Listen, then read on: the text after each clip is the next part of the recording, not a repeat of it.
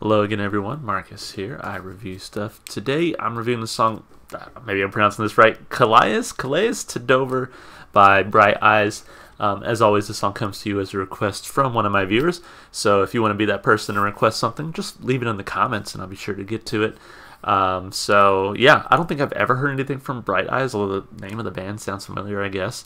So I mean, for the most part, I'm going in blind, just hoping for a good song. And yeah, that's all I got to say. Let's jump into it. Again, this is Bright Eyes. I have no idea how to say that word. Calais to Dover. Here we go. Maybe he'll sing it in the song, and it'll teach me how to say it. Here we go. Under a microscope of apoplectic vision, my face on a slideshow, I look totally unhinged. Forgot the Latin word, the name for this condition. Said I felt sick to get attention. Now this winter got an excuse to not go home. Rented a house out on the coast. Flying away, I heard a memory, your voice over the engine. So full of remorse and apprehension. Now that you're gone, now that I'm out here on my own, it won't be long till I have to pay for what I've done. Tell me to stop, tell me to watch the way I talk, 'cause nothing is changing. Don't wanna state the obvious. Threw up on ferry ride from Calais back to Dover, as pale as the white cliffs that we faced. Wasn't afraid of eventualities, just knew that it was over. No brushes with death could keep us sober. If I was in London, I'd hold you to everything. If we were in Cardiff, I'd just sing. But I'm stuck in Omaha, obsessed with my inventions. There isn't a name for this condition. Tell me I'm wrong, tell me you understand my love. Tell me what's up, what would you like to turn back on? Tell me what's gone, make me a list of what you lost, 'cause everything's changing. Don't wanna state the obvious.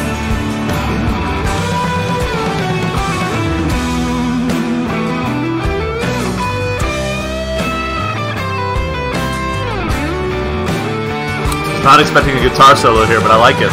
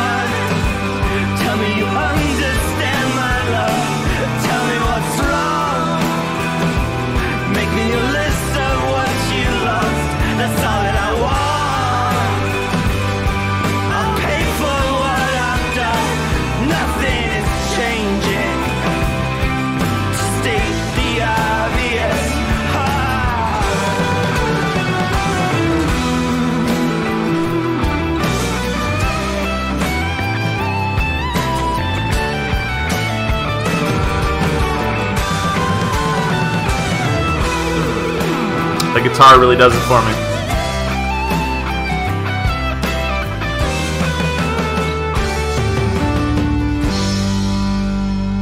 Yeah, that was a good song.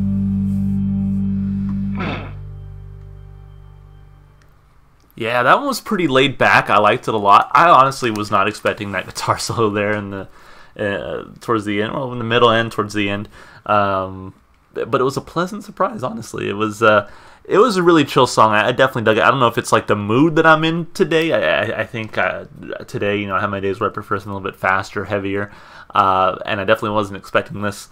But I liked it. It was a good song, easy to listen to, like I said, with some pretty cool guitar solos in there that again just took me by surprise. But I was all for it. So anyway, let's break the song down like we always do, of course, starting with the lyrics. So let's see. It says, "Under a microscope of apoplectic vision, my face on a slideshow.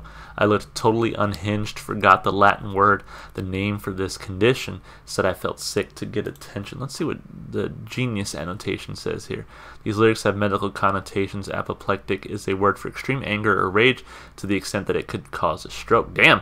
Oberst is so angry he's making himself sick with it, but people think he's insincere.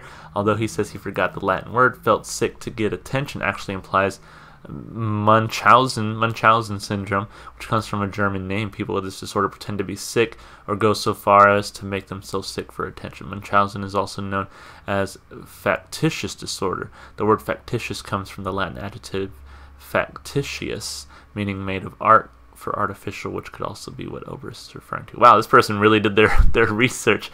So he's angry. He's upset about something. Okay. Now this winter got an excuse to not go home. Rented a house out on the coast. Flying away, I heard a memory, your voice over the engine, so full of remorse and apprehension. Now that you're gone, now that I'm out here on my own, it won't be long till I have to pay for what I've done. Tell me to stop, tell me to watch the way I talk, because nothing is changing. Don't want to state the obvious. Threw up on the ferry ride from, I mean, he said it, I didn't hear how he said it, Calais back to Dover, as pale as the white cliffs that we faced. I like the cliffs of Dover, yeah. Wasn't afraid eventualities, just knew that it was over. No brushes with death could keep us sober.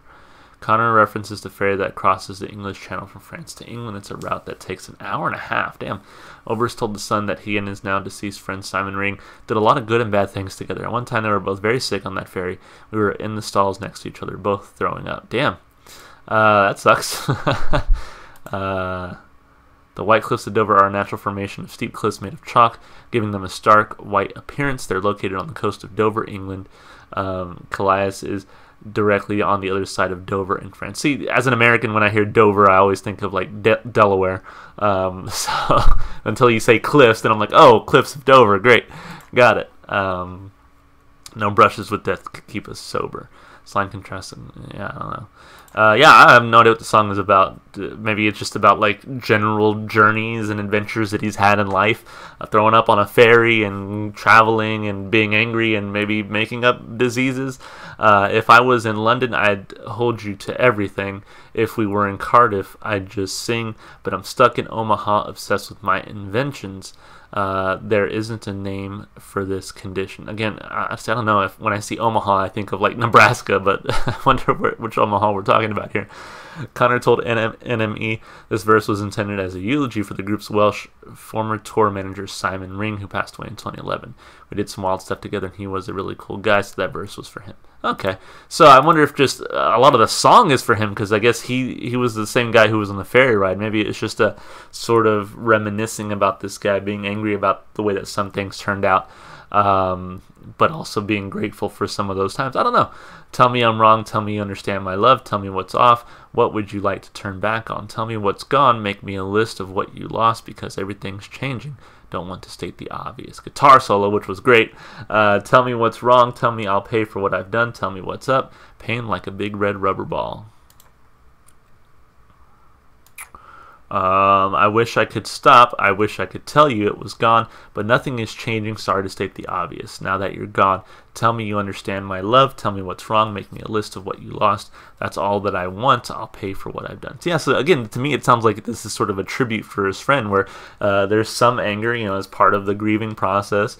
There's but also joy and acceptance and stuff like that. So regret even. Nothing is changing to state the obvious. Yeah, I don't really like for sure know what the song is about, but based on a lot of the annotations here that I guess whoever contributed to this genius lyric analysis did, I think it's like a tribute to his friend more than anything.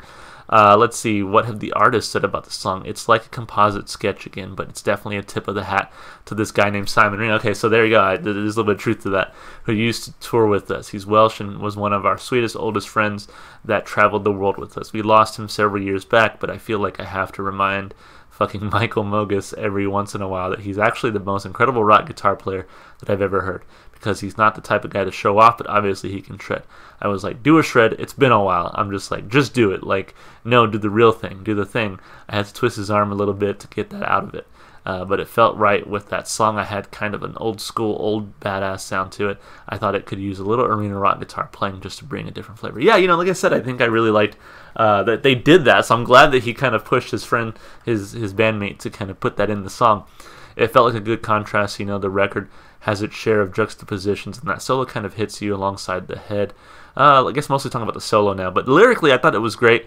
I think without like this person on Genius helping me out, I don't think I would have figured out it was about his friend. I mean, maybe there were a couple lines in there that might have given it away.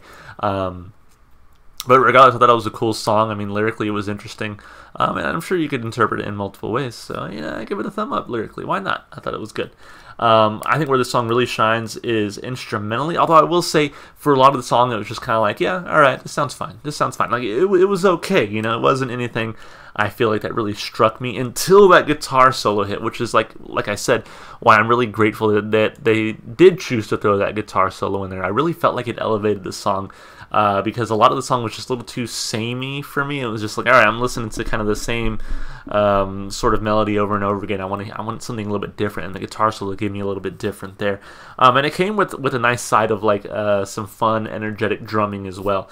So I think that the guitar solo and the accompanying instrumentals around it really helped out, and then I like that he brought it back towards the end of the song there. So overall, I mean, instrumentally, it was a fine song. I liked his voice as well. I don't know what the guy's name is, unfortunately, but I liked his singing style. I did actually like the beginning of the song. I was not expecting sort of a calmer, more, I guess, laid-back approach to this song. I'm not sure what I was expecting going in. But then as the song continued on, it really picked up, and I did like that about it as well. So a lot of stuff to really like here instrumentally. I don't think it was really my favorite song, though.